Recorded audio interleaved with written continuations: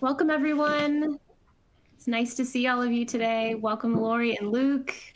Thanks for joining us here today. I'm Rachael Nemeth. I am the CEO of Opus Training. We're really excited to be here today to discuss how owners and operators are overcoming the challenges of today's workforce, a workforce that's diverse, that is multi-generational and coming to the table with different skill sets than ever before. So before I introduce our esteemed panelists, I want to take a minute to thank GuestXM, powered by Black Box Intelligence, who's hosting this webinar today. Their industry data and insights are driving the top of this discussion, and that's really where I want to begin. So let's start with some insights. And then Lori, Luke, I'm going to turn it over to you. So in the theme of thinking about overcoming the challenges with today's workforce, let's start with talking about turnover. Turnover continues to be higher than pre-pandemic levels year over year across the board. For management, it's frankly shockingly higher. Limited service is up 13%, full service is up 6%, and the pool of experienced talent is getting shallower. Baby boomers are retiring, and Gen Z, which we're going to talk about today, which makes up 68 million Americans, is entering the workforce. So there are hourly workforce, there are our managers, and this generational shift is really forcing restaurants to rethink their approach about attracting and retaining talent, especially when it comes to management, which is really our theme today. And if we dig deeper, turnover between managers who are not GMs, which is here on the left, and those who are GMs, which is here on the right.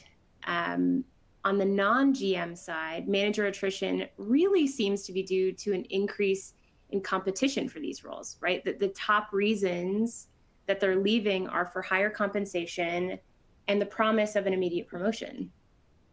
The GM reasons on the right are really driven by their current work situation. So some of the top reasons for leaving are poor work-life balance and just overall job satisfaction. With that in mind, and thinking about some of this data that Black Box Intelligence has collected, we're bringing in our panel today to talk about this and some of their own experiences with managers who span the generations and thinking through some of those strategies that they have implemented for better or for worse to help solve some of these problems. So we have Luke Holden, CEO and founder of Luke's Lobster. And we have Lori Goldstrohm, VP of Training at Taim Mediterranean. Luke, I'm going to start with you for a quick intro. Can you introduce yourself to the audience, a little bit about your business, just the nuts and bolts here? Yeah, thanks for having me today. So Luke's Lobster is a vertically integrated seafood company. I am actually a third-generation lobsterman. My father was the very first licensed lobster processor here in the state of Maine.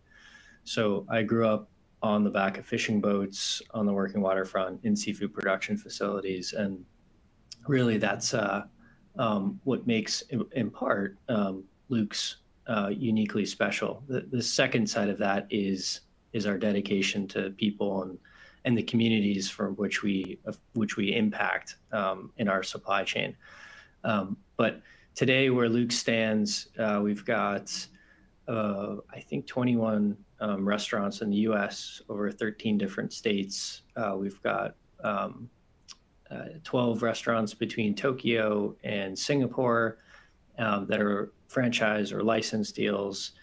And then given our vertical integration piece, we are also a large wholesale seafood supplier. So in 2019, we won the Perishable Supplier of the Year award for Whole Foods. We handle all of their lobster products. Last year, we won the Supplier of the Year for Benihana's. We did all their lobster products. And then the other parts of the business that have been growing quite significantly post the pandemic are our CPG business. So our consumer packaged goods, like value-added seafood products in grocery stores, and then our D2C e-commerce business. So we've got those primary supply chains, and then kind of work all the way back to the boat or the fisherwoman in our supply chain. So very much a family-oriented, family-led business. We're 15 years young this October, and there's no place I'd rather be spending my time. Thanks, Luke. Excited to dig in with you. I'm going to toss it to Lori. Lori, VP of Training at Taim. Tell us about your business so we can get to know you a little better. Hi, everyone. I'm Lori. I lead the training team, people development, and HR for Taim Mediterranean Kitchen. Just very happy to be here. Thanks, Rachel. So a little bit about Taim. We were founded, we're chef and immigrant founded, which is really a great story for us. And we are Eastern Mediterranean fast casual. We started as all vegetarian and have evolved over the years to include meat as well, except for one location that will always be vegetarian. We currently have 19 locations, and we're mainly based in New York City. We are in 5 different states, but our first location opened in West Village in the city, and we've grown since then. We're getting ready to gear up for growth next year, and so we're in a phase right now, just building systems and getting us ready. After almost 20 years of this being in business, we're really proud that we serve the best falafel you will ever taste, I promise you. It's very authentic to Israeli street food. That's a little bit about us. Thank you. I can attest to both of you that both of your products are top-notch in your category, because both of your stores are right down the street from our office, so we eat there all the time. So I want to dig a little bit deeper to get to know you and your brands better with a fun little exercise. And then we're going to talk about some of this data that we've been going through. I forgot to show photos of Lori's beautiful team. So I'm going to ask each of you the same question. What are 2 words to describe yourself? And what are 2 words to describe your brand, your company's brand? Anyone want to take it away?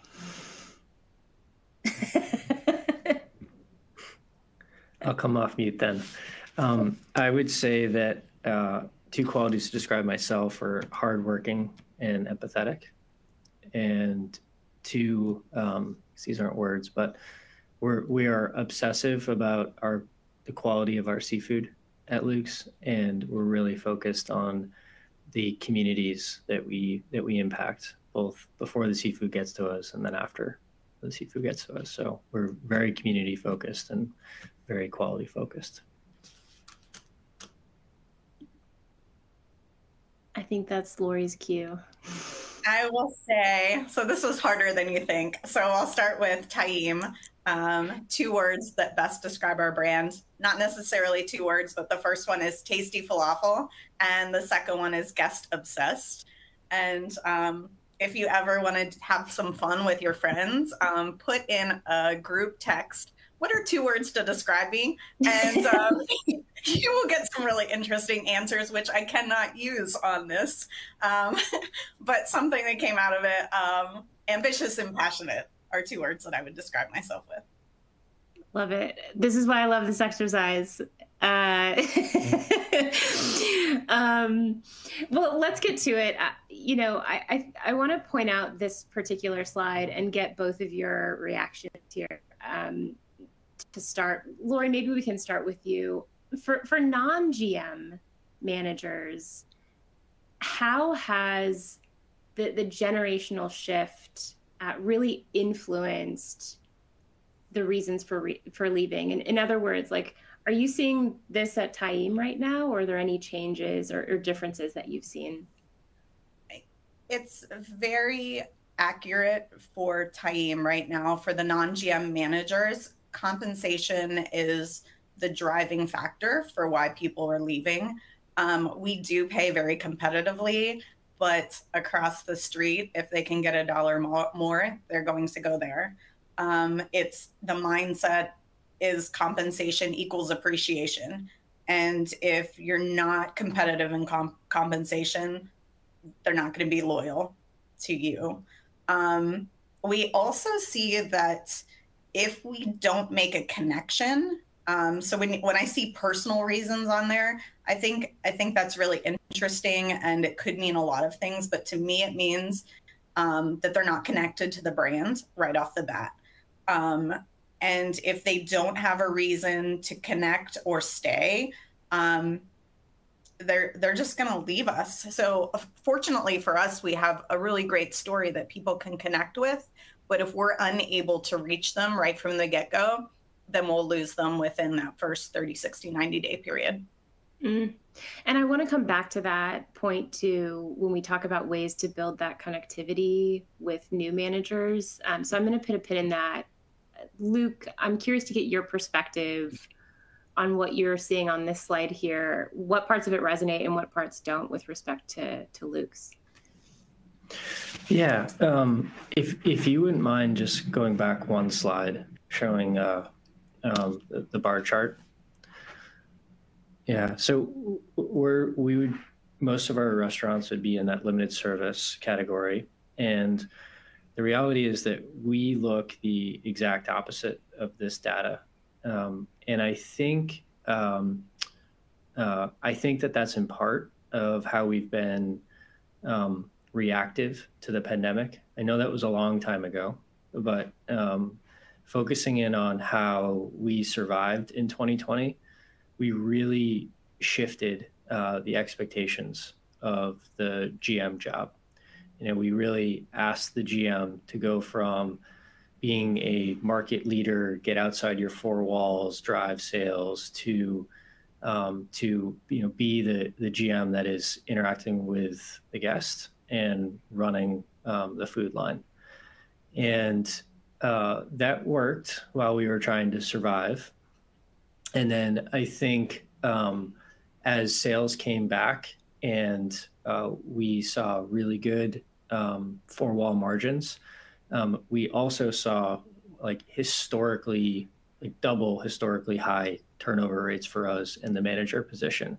And at the same time, we've always had low turnover in the hourly position, but we basically halved it in the last several years. We have had almost no turnover in the hourly position while having historically, again, double high turnover in the GM position.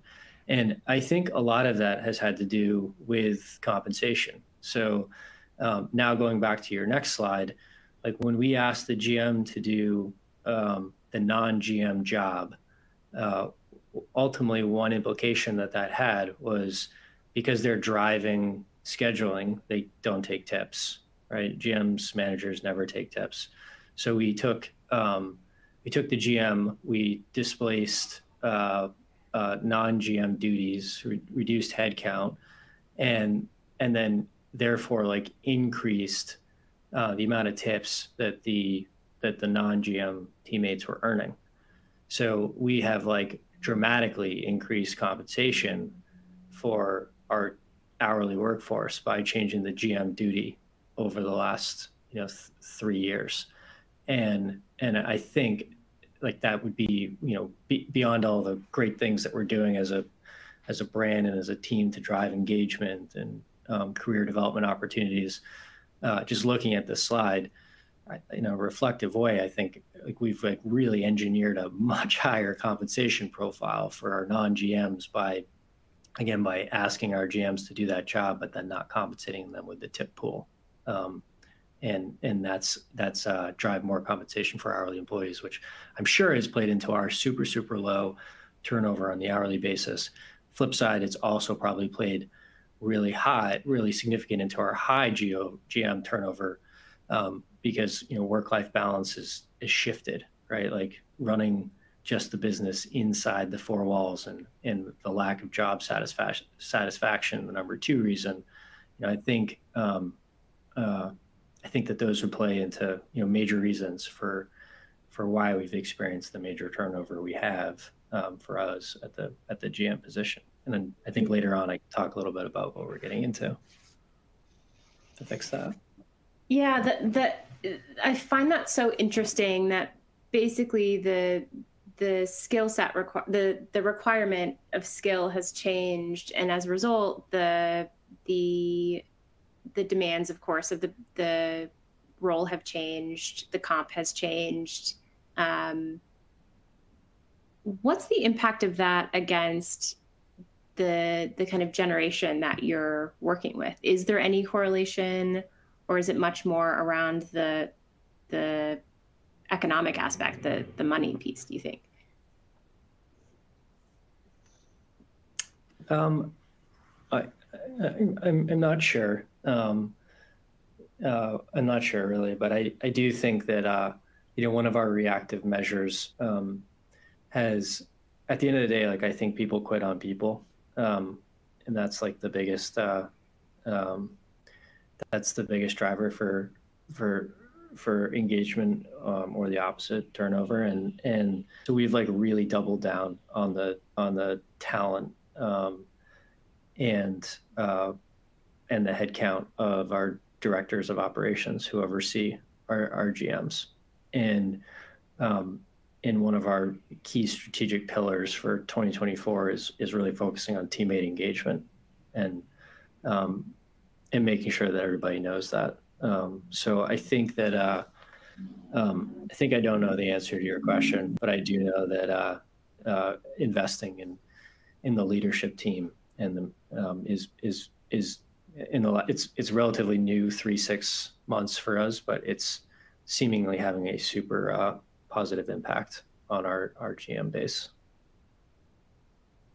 Thank you. And I think that's a great segue into digging a little bit deeper here on some of those strategies in order to just address some of the gaps right now that you're seeing. Lori, I wanted to toss this to you to kick things off. At Taim, over the past few years, Taim is a 20-year-old brand. You said it yourself. It's been through a lot of growth over the past couple of years, and you're building a foundation for future growth right now. How have you adapted your employee training and engagement strategies to reflect that pace? As you're preparing for growth, how have the strategies changed, and what remains the same? Yes. So first of all, I have not even been with Taim for a year. But I'm going to talk about overall philosophy and how it's changed in my previous work versus today. But some things in the past that we just can't do what we did in the past. It just doesn't work anymore with training. So we have Opus as our training platform. It's one way that we train people. And for those, if there's anybody here that doesn't know a lot about Opus, but it's specifically created for the deskless workforce so that you can easily create micro learning sessions for them. And I think that's the biggest thing. Old school thinking, you can't have your cell phone with you. Today, we want you to have your cell phone with you. We want it out. We're going to do your training. It's going to be fast. It's going to be 2 to 3 minutes. And then you're on to your next task. Now, where it's changed with the generations, so 50% of our workforce right now is Gen Z, who has never known a life without technology. So we had to change the way we're thinking with the technology base in our restaurants, not just for training, but in other areas. They're just, extremely intelligent in that way. Anything else you're looking for, Rachel? No, I think it's interesting too around like just it's not only the strategies that you're putting forth, but it's what the expectation is too, and how it's changed from your team. Just so we can level set a little bit, what's the profile of a time manager? Are these folks who have a lot of industry experience? Are they pretty green? How would you describe your manager workforce? So if we're talking first, just general managers, about 50% of our GMs have been with us 2 years or more, mainly Hispanic, Latino, and half of our workforce has grown with us over the years. So we have GMs in place anywhere from 2 to 10 years in that category. And then secondly, the other half of the GM have learned somewhere else and are bringing those skills to taim.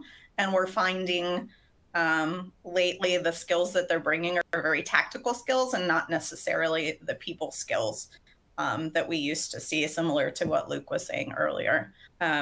So our workforce is diverse.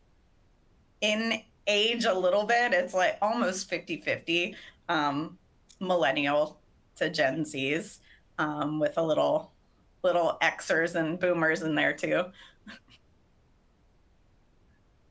So most of our workforce is used to having that technology and wants it and thrives on it. And if we don't have it, we're losing them too. Well, and I'm curious to hear from you, Luke, what that split is. Lori, what I was hearing from you is that it's about 50-50 homegrown managers, so to speak, yes. And the other 50% really coming, still industry, but they're coming from other brands and you're really having to outsource. Luke, is it kind of the same split for you?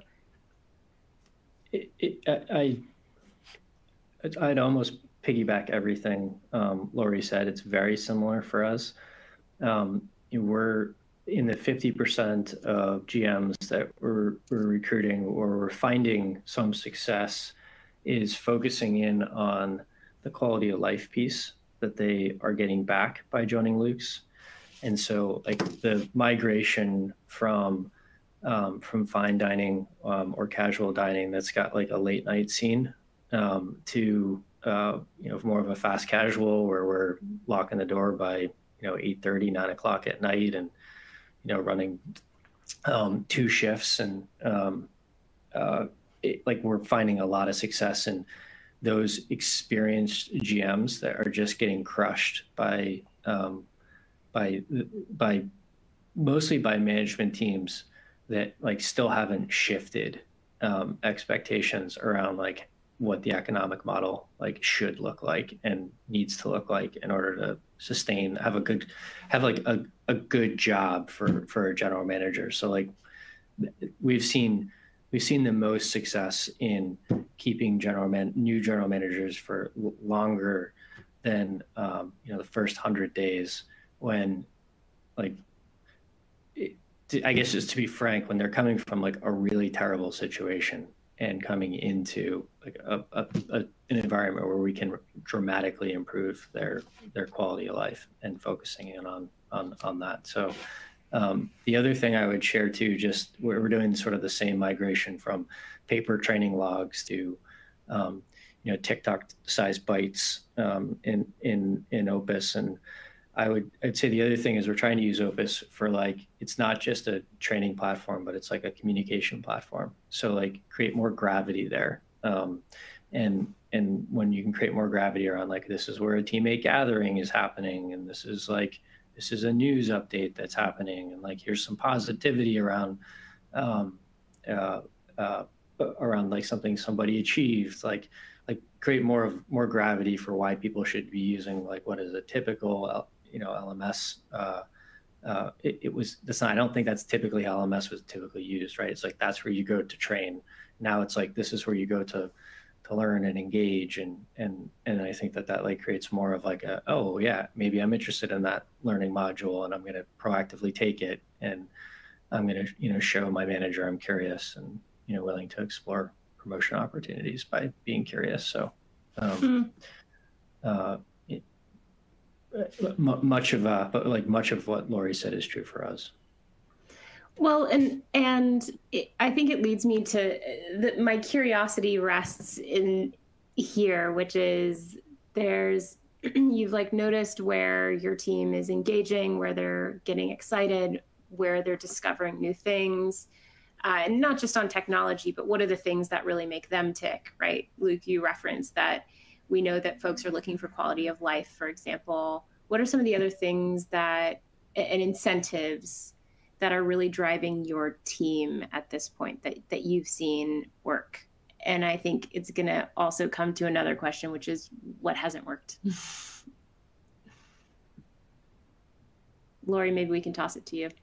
Absolutely. So similar to what Luke just said is the connection piece. So people want to be connected with each other, and us driving that connection, whether it's through,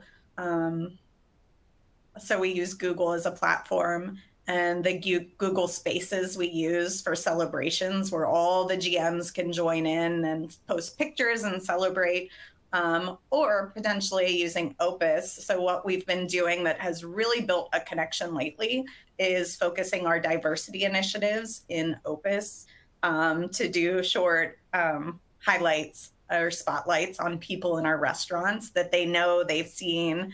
For Women's History Month, we have 3 women who have grown and have been with us for an extremely long time. People are really connected to that.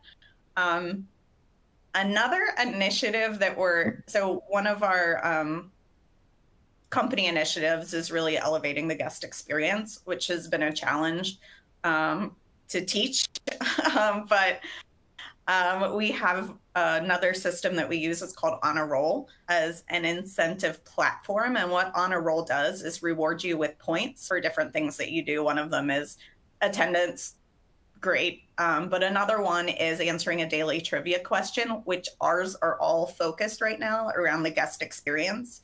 And then the third one is if they reach as a team, a certain score on their surveys, their whole team gets points. They take those points, they cash them in, they go get a Starbucks gift card, Amazon gift card, whatever they want. So people are really excited about that right now, and anything that has to do with competition, because restaurant to restaurant competition, it builds a connection and it builds a drive in everyone in our restaurants to really want to achieve success for the restaurant. So those are some things we're doing right now that are working. Well, and I would imagine a lot of that success is also driven from you having built a framework around that. It's not just introducing them to a system. It's saying, this is how we operate. This is our culture. This is what matters to us. It's driving a great guest experience, and this is how we do it. And this is how we reward you for that.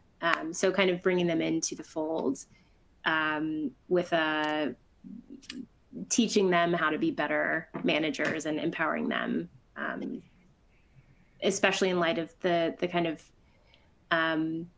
profile of manager that you were describing. Lots of millennials, lots of Gen Z. Quick, relevant question for you, Lori, coming from Sarah Tanner. How do you track the points, she asked. So the platform On a Roll does all of the work for me. I don't have to do anything. They have integrations. We use Tattle for our guest experience. They do all the integrations for us, and they track it for us. So I'm hands off, except writing the questions. Good answer.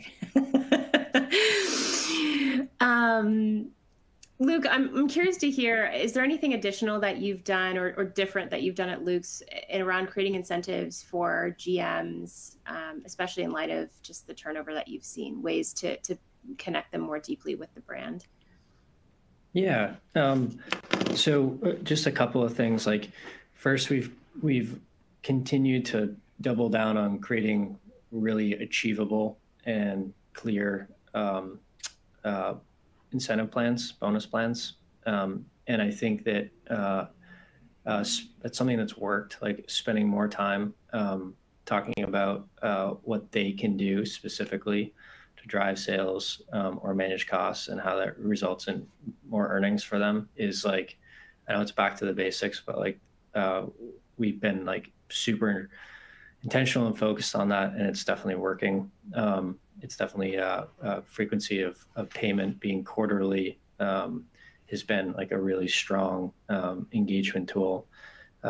Moments of connectiveness is something that we're spending a ton of time and energy on. So bringing our managers up to Maine in really like an immersive experience where they get to go out in a lobster boat, get into our seafood processing company, be in our flagship restaurant up here, exposure to a guest speaker, like learn a little bit more about the brand. But like really, those are all great things.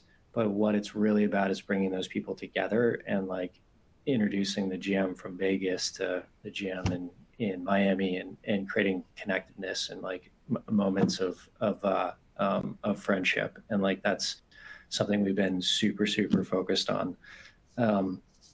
Definitely on the diversity side of things, making sure that we have representation in the management team that is representative of what the entry level position looks and feels like. So we've been more focused than ever on measuring that and identifying teammates that are developable and promotable and celebrating when we get that right. And that is, I think at the end of the day, like we can all do a lot of things to impact our community, and sometimes that creates moments of engagement. Sometimes it creates stickiness with the teammate, but like really what matters at the end of the day is like can you take someone who's great, invest in them, and help them earn more compensation at the end of the day. And like I think when you get that, when you just like focus on that piece of it, like, and don't get caught up in a lot of the other stuff, like it's when you like get a good effective flywheel. Like you just, in a day, like you got to find ways to develop people's career and do it as efficiently as possible. And it's hard when everyone has different paths too. I think, everyone works at a different pace. Everyone grows at a different pace. So no matter what we do as operators, if we are, if you're building a world in which you can create those incentives for growth, how do you still make it feel one size fits one? Is it because, and it's a question for both of you, is there a clear, Luke, you were referencing this, Lori, I know you do this at Taim, is like, what does next look like? How do I know what's going? A lot of the infrastructure reflects that. How do you approach training with management who have varied levels of experience? Is it coming back to just learning from one another, or how are you addressing those skill gaps? I would say for me, the wonderful thing about a growing business and a small business is that we can adapt rather easily with training, and we can develop the training that person needs. And we can physically just go there, sit down with them, have our training manager go in, sit down, assess the needs of that individual, and build a plan around their needs. Where in the past, it was one size fits most. And we would say, here you are, first 2 weeks you do this, the next 2 weeks you do that, the next 2 weeks you do that. When we're bringing in GMs today that are different skill levels and from different backgrounds, and maybe not even a fast casual GM, you have to adapt to it. And as we grow, it will be interesting, but our plan is building out different modules and giving them the modules that they need to be successful, and not necessarily have to go through an assigned program that everybody else goes through. Super well said. And just sort of building on that, and not saying we're there today, but I think it's a lot about, in GM's particular, it's like, it's the teammate journey. So from the employer branding as part of the recruiting process to like how you ultimately select somebody, what kind of testing you put them through to evaluate their skills day one, and then tailoring like what a training program looks like. Like we found that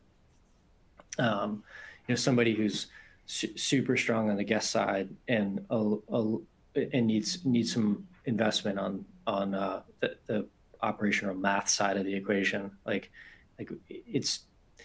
we're doing these things on the recruiting side of things to assess whether or not they're capable of joining or running the shack. But then prior days, like we weren't adapting the training programs. So like what sense does it make to dislocate what we learned during the recruiting process from the training process? And so I think we're getting better about putting these, we call them PIPs, but putting these PIPs in place where they're performance improvement plans, and there's no negative connotation to it.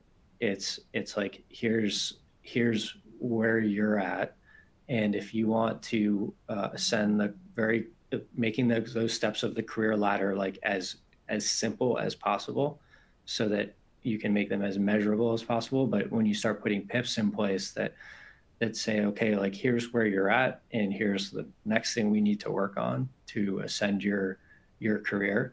And again, when you get it right, and there are those promotable celebratory moments, like just like really celebrating them, right? Making sure that you kind of lock in that win with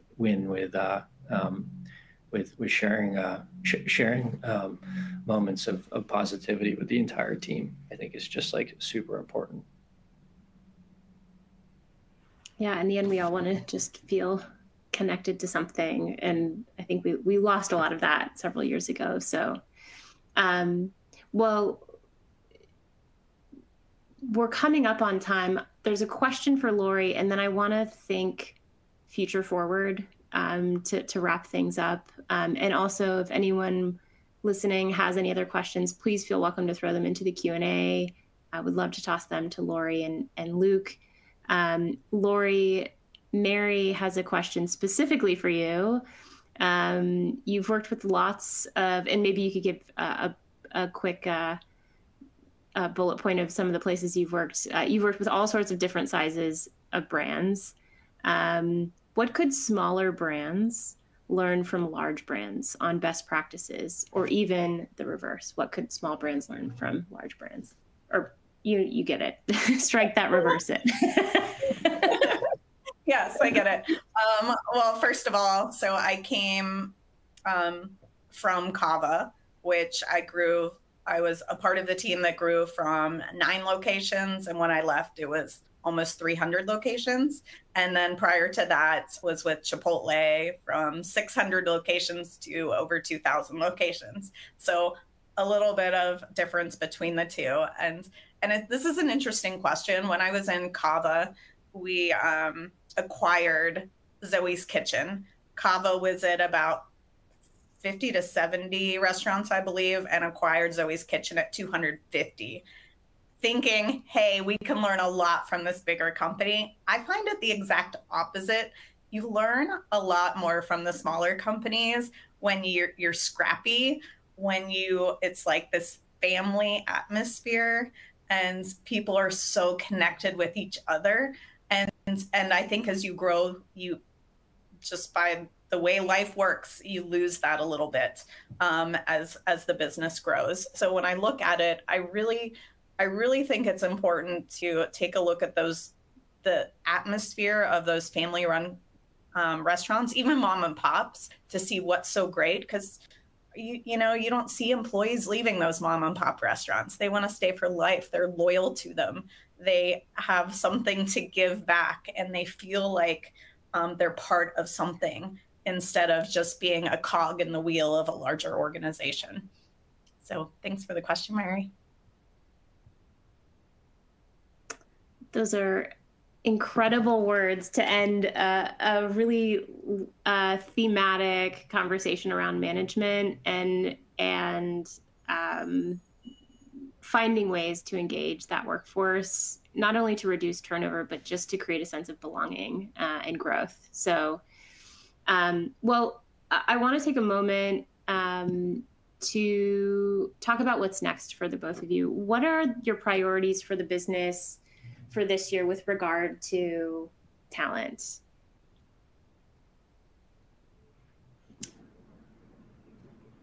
Lori, you've been doing so great going first. You wanna stay with it? Well, thanks, Luke. Right. So this year, it's really interesting that you said this, Luke. The PIPs is something we're doing as well, really based on competencies and the people skills. So I'm really excited to, we have just such a great group of people and see how that impacts them and their lives. So we're focused, number one, on the GM. The GM is the most important person in our organization. And our area managers are the most influential. So we are focused on those two roles to grow them. And I think another great thing about a growing small company is you can get people really excited with our growth because there's other avenues they can go into. So IT, marketing, training, there's so many opportunities for them. So I'm really excited to see where that goes. And of course, our other huge priority, it has to do with engagement. And when I look at engagement, I'm very proud to say we just launched an engagement survey, and the highest scoring question on that survey is how they rated "I'm proud to work at Taim." So building pride in people's work is extremely important to us this year as well. That's amazing. I couldn't have said it better. And it's again, like a very analogous situation at Luke's. We brought in a chief people officer maybe 2 months ago. And so we're doubling down our commitment on the GM and the DOs. And we're launching a new engagement survey as well, with a well-rounded engagement survey. But a mentor of mine said that the most important question on that engagement survey is how comfortable you feel giving your supervisor feedback, and so we're really excited to kind of dig into that and focused on improving all levels of management within the organization. To say something different than Lori said is that we just have like a really exciting growth pipeline for 2024 and 2025. And it feels a lot like 2009, 2010, where there's just like an incredible amount of real estate opportunities and underemployed people, which is like, it's a little counter, right? Like this business and this industry feels like a little sick right now. But